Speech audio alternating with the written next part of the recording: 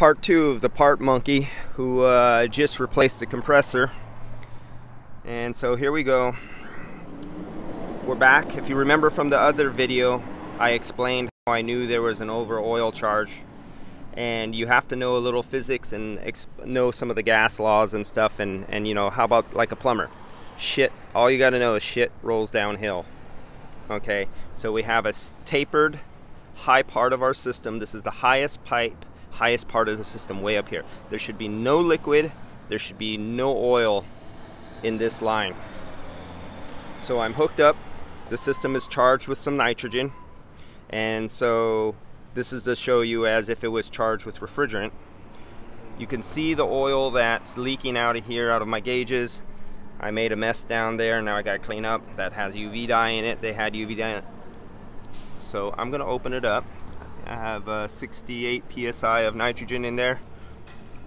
Look at all that oil. Isn't that beautiful?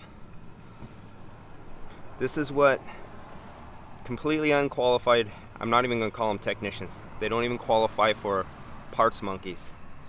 This is what burns up compressors. Actually, this is what breaks piston rods in the old compressors. This is what blows out the front shaft seal. This is what flexes the case on compressors, because trying to compress a liquid. And so even though they replaced it once, if I charge it up, they may replace it again. I'm gonna let the owner know, or the shop manager know. So on these old R4 compressors, that outer band, the case, the outer ring, it's a shell. It's made out of metal. You have 4 opposing compressor pistons in a radial configuration, like the old airplanes where you used to see the pistons go around in a circle.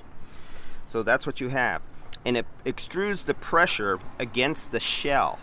And when the O-rings get old and crispy, they're no longer pliable, malleable. They don't have flexibility to them.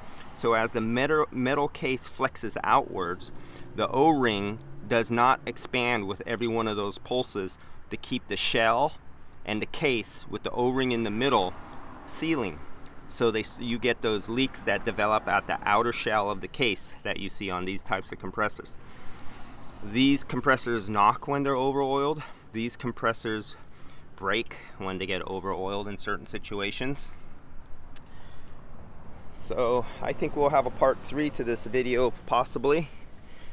But from now, I'll do what they say. I'm going to show the owner this and let him make his decision what we're going to do.